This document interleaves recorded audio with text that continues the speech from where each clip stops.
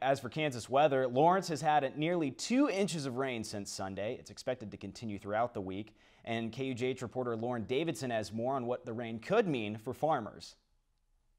Typically, the rain improves growing conditions for crops, but when fields get too much rain at once, it could lead to the loss of a crop. Douglas County Director Marlon Bates says for farmers who have already planted their crops, this week's rain could negatively affect their growing season in more than one way. They're not being productive for us. They're not helping us meet our market time windows whenever we need to have those crops available for sale. But it also can be bad because if that extended period of time becomes injurious, then we can certainly lose the entire crop. On the other hand, for farmers who haven't planted crops yet, Bates says it's critical for farmers to get things such as broccoli and cabbage planted as soon as possible.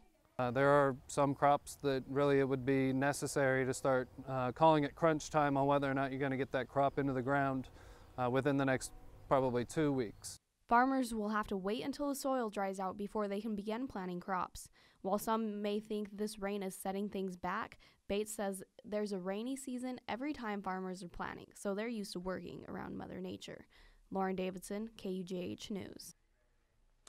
The rain's expected to continue throughout the week. Luckily, farmers say they're used to unpredictable rainfall.